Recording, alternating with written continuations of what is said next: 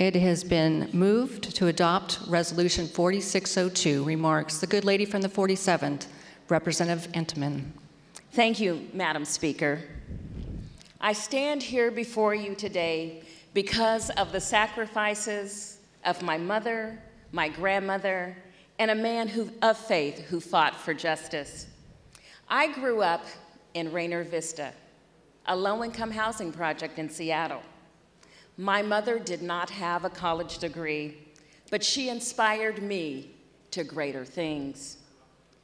My grandmother moved here from Louisiana so that my mother could attend college at Western Washington University. I was lucky to have a family that loved me and a community that supported me. My educational opportunities began in the inaugural class of Seattle King County Head Start.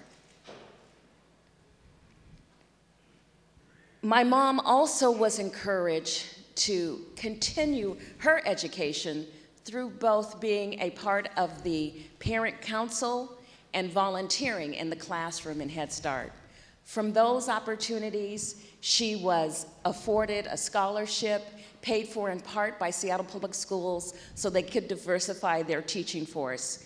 My mom went on to be an educator in Seattle Public Schools for 27 years.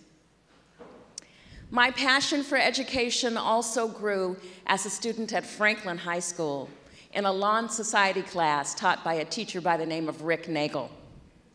He taught me about Brown versus the Board of Education, the unfair and unequal treatment of people of color who wanted to attain an education in this country, and he ignited the fire in me to fight that injustice. Today, my entire family is blessed.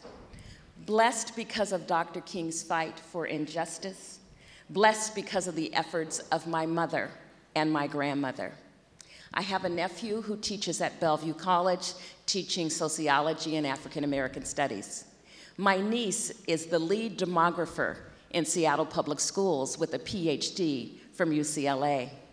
My son is a computer science engineer with a degree from the University of Washington, and my daughter is a Tacoma firefighter with an undergraduate degree from Emory University in Economics and International Business and a master's degree from Embry-Riddle University in Supply Chain Logistics. None of this would have happened without the work of Dr. Martin Luther King. He said, "The arc of the moral universe is long, but it bends towards justice. Not because justice is inevitable, only because good will prevail when everyday people stand up and fight." Dr. King knew that evil could win. That is why he stood up and fought against a social system that held people down. He stood up against the political system that had tried to silence him and many others. He stood up because he felt he had a responsibility not just to Black people, but to all in our society who are oppressed. He was called a troublemaker. He was called militant. He was called an uppity Negro.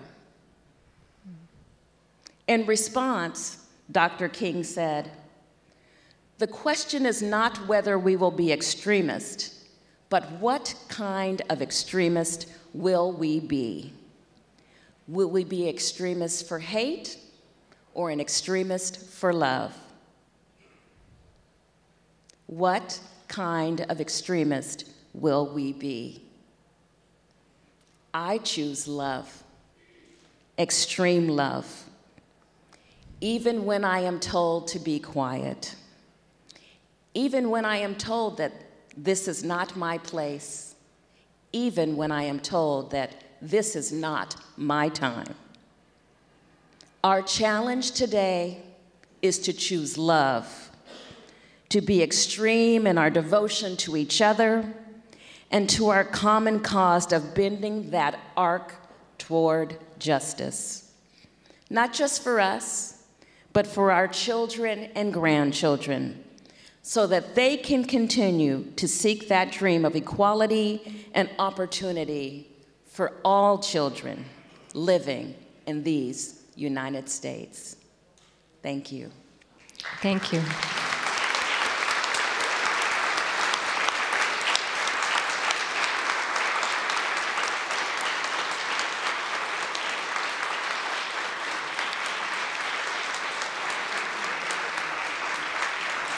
Thank you.